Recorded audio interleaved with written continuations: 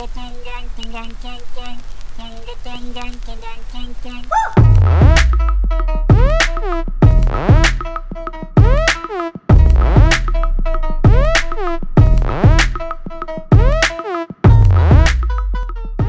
guys, I am back with another makeup tutorial, another fall makeup tutorial to be exact.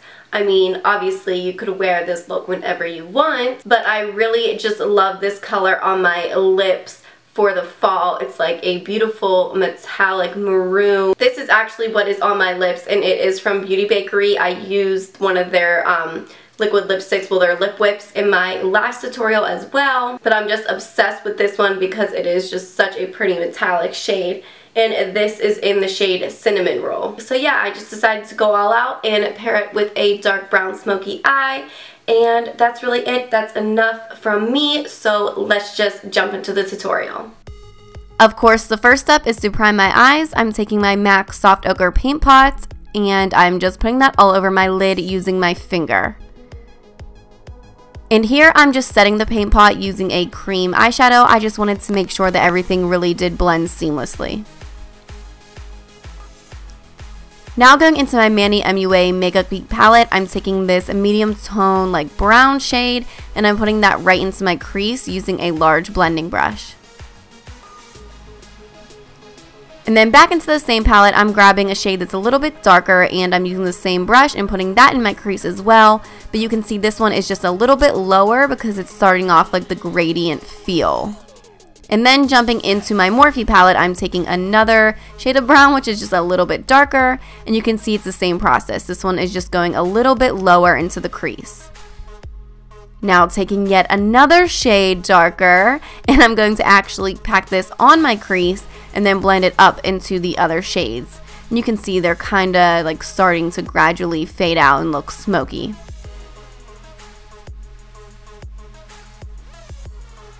Again, it's my Morphe palette. I'm grabbing this darkest shade that I'll be using. It's a little bit purpley, and I'm doing the same thing as last time. I'm packing this all over the lid and then blending it in with the other shades, and you can see that it's really getting smoky here. And then I'm going to grab my Lorac Pro Palette and take the shades White and Cream, and this is what I'm using to highlight my brow bone, and it looks so intense at first, I know, but you'll see it blends out. And then for my Manny Mua palette, I'm taking this like foily kind of rose gold shade, and that's what I'm going to use in my inner corner just to brighten them up a little bit. And then off camera, I put on my wing liner and my lashes, and while my eyelash glue is drying, I'm actually priming my face. So I'm using this Smashbox Photo Finish Primer, and I'm going to come back to my eyes in a second, but I just did it off camera to save time. So now I'm grabbing this Cover FX, this like oil-free foundation that you guys know I used to love. But if you can see that, like, what? No wonder I haven't used it forever. Like, it doesn't match me at all. So clearly I went and saved myself. I used this Clinique Beyond Perfecting, like the 2-in-1 foundation and concealer, and just layered that right over the Cover FX. So it ended up working out in the end. I did get my color back, and I got a super duper full coverage foundation, since both of those foundations are full coverage on their own, let alone layer on top of each other. And then I'm going to grab my Nars Radiant Creamy Concealer, Creamy Radiant, whatever. It's in the shade Creme Brulee, and just highlighting underneath my eyes and different points of my face and blending it out with my Beauty Blender. Then taking my Laura Mercier translucent powder, of course I'm going to bake underneath my eyes, and then I also take a large powder brush and set the rest of my face.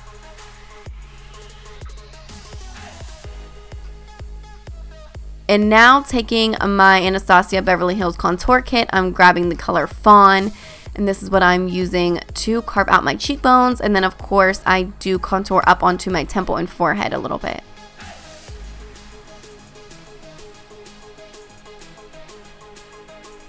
And then I actually decided to bake a little bit underneath my contour just to make it a little bit sharper. So, and then while that's baking, I'm actually touching up my winged liner and making sure there's no lash glue popping through. So I think this is just, yeah, it's just my Clinique liner.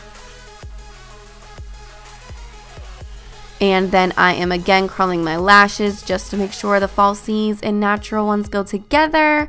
And I'm smoking out my lower lash line. I was using that last deep, like purpley matte shade from Morphe, just to tie everything together to make it super smoky all around my eye.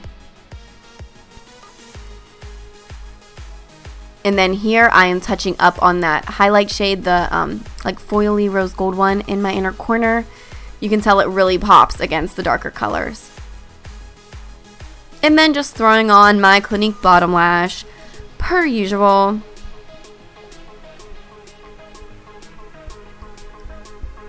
And then I was just wiping away all that baking powder, all that baking soda. Okay, this is the Urban Decay blush in the shade Video. I just love it. It's just so natural looking. So just putting on blush like you put on blush. And then for highlights, this is the ColourPop and Karuchi collab, the KaePop shade in Glo Up. And I just love it. It's so gold and bronzy and beautiful. But putting on my cheekbones, my nose, everywhere, my whole face. And then taking MAC Fix Plus, I'm going to spray this all over my face. And yeah, you guys know this isn't a setting spray, right? I know I use it every time, but I just use it to make myself look dewy and like melt all my makeup together. But it's not an actual setting spray. Anyway, this is another lip whip from Beauty Bakerie in the shade Cinnamon Roll, like I mentioned in my intro. And look at it, it's just beautiful. So once the lips are done, this look is complete. I hope that you guys enjoyed the tutorial. Don't forget to subscribe, and I'll see you in my next one. Love you. Mwah.